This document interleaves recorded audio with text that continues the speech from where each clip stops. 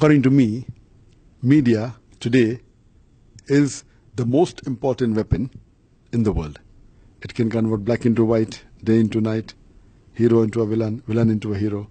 And unfortunately, we Muslims are very backward as far as media is concerned. Today, the international media, whether it be the international newspapers, the international magazines, the radio stations, the satellite channels, the internet, there is virulent propaganda regarding Islam. And we find every day they are bombarding misinformation about Islam. They are portraying Islam in the negative fashion. Unless we Muslims are not able to counter this on the media, we will not be doing our job. By the help of the media, today, they are portraying Islam in the negative fashion. Within minutes, they can distort the picture of Islam.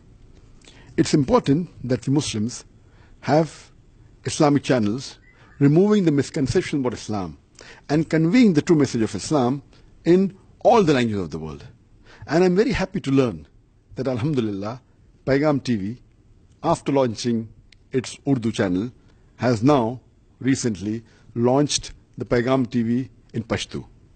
And I'm very happy to know that, inshallah, Paigham TV, as far as my knowledge and my information goes, alhamdulillah, they convey the authentic teachings of Quran and Sahih Hadith.